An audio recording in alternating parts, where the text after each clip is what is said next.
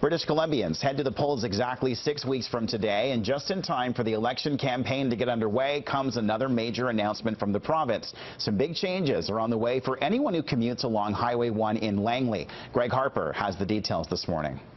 Good morning, Kyle. Well, this is good news for those that use Highway 1 traveling in Langley, coming from the Fraser Valley into the city as well. We are here in Surrey this morning. Behind me, of course, the new Portman Bridge, the Portman Highway 1 Improvement Project.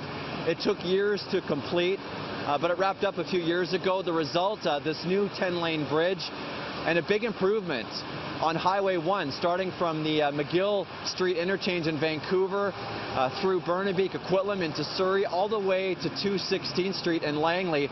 The highway was widened and improved. Well, now a stretch of Highway 1 from 216th Street to 264th Street in Aldergrove will be converted to 6 lanes. This new project is expected to cost about $235 million, with the provincial government picking up about half the tab.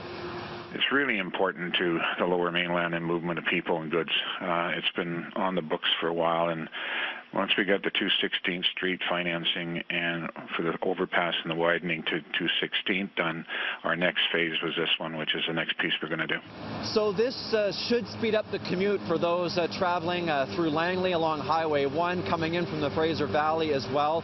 Design work on this project is expected to start this fall. How long this project will take to complete, no word from the province on that. We may get those details later today. Kyle?